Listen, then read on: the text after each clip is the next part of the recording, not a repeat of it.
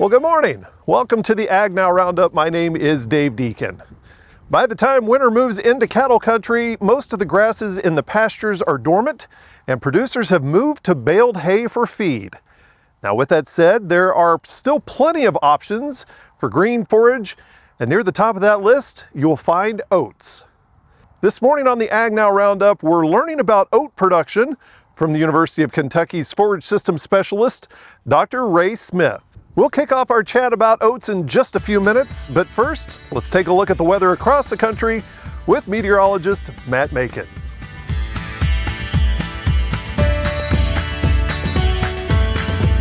AgNow weather time. Matt Makins here. Hope you're doing well. Chatting about oats. Well, most of the northern U.S. obviously has some frozen soils, and that's not going to help the drought situation until we get into the spring and thaw out and add some moisture. But we'll chat about moisture first, and then we'll talk about the temperature impact. Is there a burst of cold coming our way without a protective blanket of snow? We'll chat about that in a moment. Precip on the way, and again, with frozen soils across the northern states, this is just going to be runoff. But it may help out your dugout situation for stock water and things, but not necessarily crop aspect. Water is going to be plentiful out to the west. They're getting inundated in California with steady flow of moisture, and also the southern plains. So any oats that may be central or southern plains, this water is going to soak in for you. And we're having a likelihood of well more than an inch from Kansas City southward into these hotter colors that you see around Houston, on up in Louisiana and Arkansas. Those hotter colors would represent around 2 inches or so of total water. Now, these areas have already flooded, so the soil is saturated. We're going to add to that. This is going to be good for surface water, so your dugouts, a stock water situation, and decent for the soil moisture depending on exactly where you are. Because obviously if we are flooding, that's not going to be a value, but we got to soak into the soil. So there's still going to be some pockets here with some valuable water. In other cases, too much. But again, for the northern plains, we're frozen. So what's going to fall is really going to help your stream flow, your dugouts, that kind of thing, rather than your soils, obviously. Here's a watch as we go throughout the week ahead, where that moisture is going to be. Really going to hit California, and then a developing storm system by the weekend around Colorado, Kansas, Nebraska, Wyoming. It's going to send moisture into the northern plains and also moisture down to the south. That's going to be the primary storm system of the week ahead. In terms of cold, on the backside of the system, is it really grabbing cold to be of impact, whether you're calving or emerged crops? Not necessarily a huge impact there. Snow on the way. When you compare that map to the precip map, you can tell there's going to be a lot of rain with this next system. Snow confined to the elevations. There's going to be a lot of it in the Rockies and the Sierras. As you look at the northern plains here, there's parts of North Dakota and South Dakota that could come away with several inches, half foot or so, generally speaking. And we'll also catch some snow here into the upper Midwest and out across the east, but not a lot of snowfall. There's not a lot of cold air coming through with this system. So as you look at the outlook, beyond this next system, which doesn't have a lot of cold air, let's go behind it. Let's go days later. So we're looking at the 5th of February through the 12th. So following that system, if it doesn't have the cold air with it initially, can it grab any? Not really. Temperature outlook is warmer than average for the northern plains into the central plains. That system, it really doesn't have a tap of cold. Yeah, it'll be colder than normal for California due to the precip and the southeastern U.S. But as far as cold, substantial cold coming through with this one, not likely at this time. And what about precip following this system? Where will the focus be? Is it going to be on the plains again? Not necessarily. There's going to be hit and miss moisture for the plains for the 5th through the 12th, but really the focus remains over California, steady flow of moisture there, and will be a little bit drier as you look at the East Coast. So following this weekend system, not necessarily cold, although cooler, but not cold. And then precip-wise, we'll see this system exit and relatively quieter for a couple of days. But we'll chat more about that outlook in the next AgNow Weather Outlook.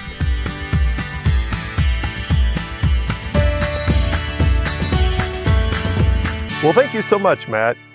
When the temperatures drop and the fields get frosty, oats step up as a fantastic winter forage for cattle. They're tough enough to brave the cold and still provide top-notch nutrition. Plus, there are plenty of benefits to soil when you bring oats into the winter system, reducing erosion and improving soil structure. This makes oats ideal for farmers seeking to maintain cattle health and productivity throughout the winter months. This morning, we're talking with Dr. Ray Smith with the University of Kentucky about oats production. And Dr. Smith, I guess let's just dive in. Tell us about winter oats across the United States. Well, oats are just excellent with their seedling vigor, with their high quality, with the fact that when they are becoming mature, they still remain much of that quality. So a lot of useful purposes of oats for cattle feed, both for grazing and for stored feed. Well, and whenever we usually think of oat production, it's usually in one of two seasons. It's either a fall or a spring season. Is there a benefit to planting one versus the other? Well, I think there are really benefits to both. It kind of depends on your situation. It depends on your climate with the amount of production that you might get if with a late summer, early fall planting, as far as late fall production, winter production, early spring production. Obviously, many areas of the country, you're not going to really have growth through the winter. In certain areas of the country, there's potential for winter kill. So another option, even if that's the case, then is planting in the early spring for that spring production. What would be some of the better parts of the country whenever it comes to looking at winter or spring production oats?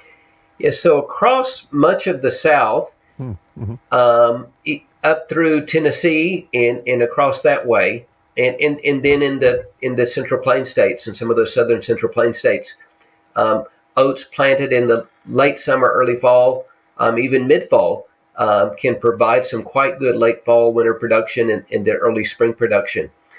We found in Kentucky that winter oats planted in the fall about half the time have some winter injury or winter kill.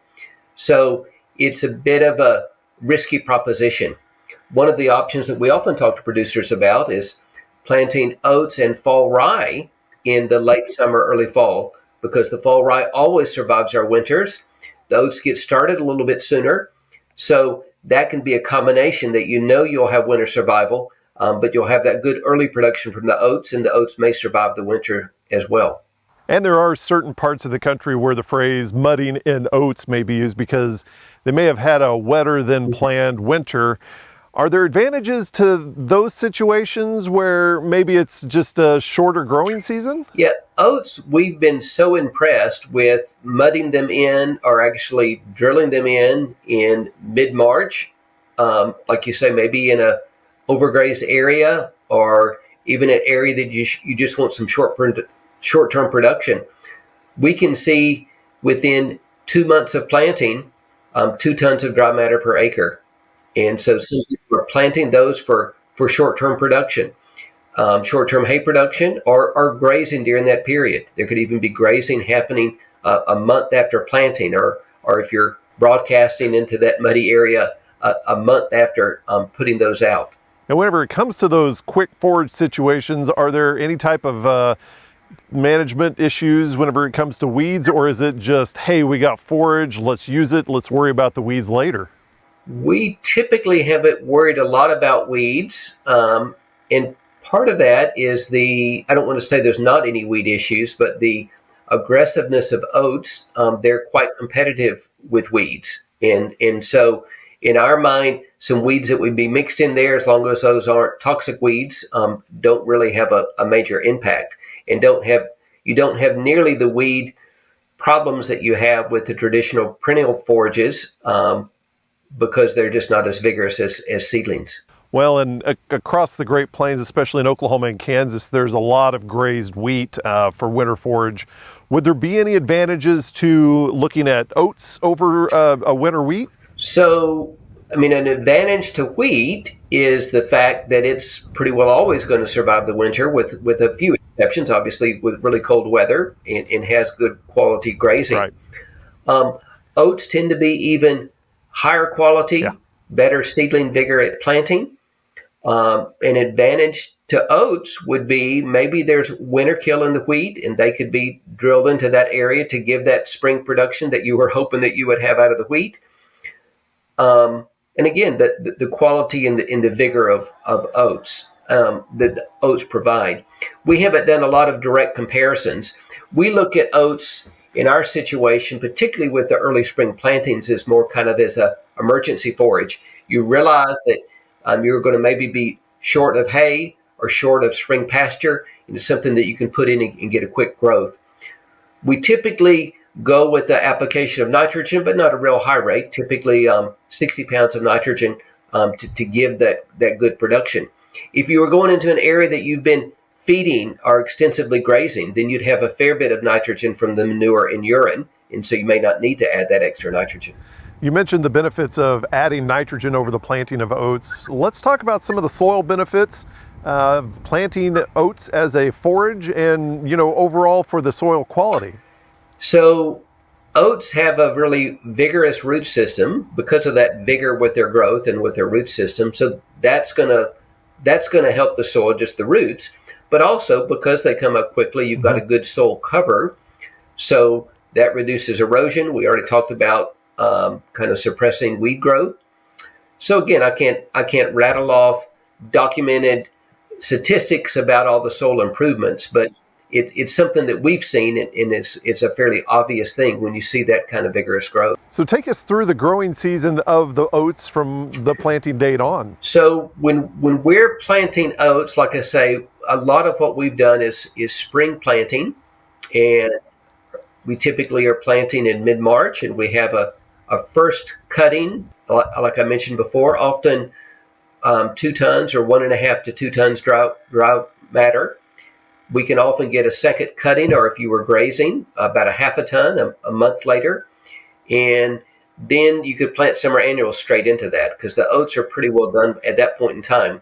Now, many farmers that are using that kind of situation, they would, after that first cutting in the middle of May, they would use some type of non-selective herbicides to just knock out that regrowth and plant into it with their summer crop, with their corn crop or their soybean crop. Looking at different varieties, we've not tried to measure quality between varieties, but we have seen yield differences between different varieties. So we encourage people to plant improved varieties that you have some test data on your farm. But to be quite honest with you, in using oats as an emergency crop, then if you're having trouble obtaining those improved varieties, then a good quality feed oat, like you might feed your horses, still can provide some good cover, some good quality forage there, though not typically as much yield as you would get from an improved variety. That's really interesting. It's nice to have that feed oat option as kind of a last-ditch effort to go ahead and still have a forage out there on the land. Yes, yes. And one of the things that we're often asked in the spring of the year is people say, I've got some leftover winter wheat, and I'm just going to plant that for pasture. What do you think? Or for kind of a emergency hay production. And we've tried that a number of times, and it makes sense on one hand that, that should do well, but winter wheat in many of the cereals, the winter type cereals, need a fertilization period to be able to have that elongated growth and that yield potential. So we often end up with spring planted winter wheat, maybe 1/2 ton of production, and the oats is 2 tons. So just something to add for when people are thinking about that. Again, most of us realize that winter wheat needs fertilization, but we often don't think about that. This doesn't really make sense in a spring planting to use that winter wheat. A spring wheat would work, though it would take a bit longer to mature than oats. Well, thank you so much, Dr. Ray Smith with the University of Kentucky, for going on with us this morning. Hopefully this will help some producers out there they're in a situation where they need an emergency forage. Great. Thanks so much. Well, and of course, thank you for watching this episode of the AgNow Roundup. If there's something on the show that you'd like to learn more about, visit our website, agnowtv.com. And while you're there, you can check out past episodes, learn more about the folks that we've had on the show, and of course, you can also download our AgNow app. All of that's available at agnowtv.com. From our farm to your farm, have a great day. I'm Dave Deacon for AgNow.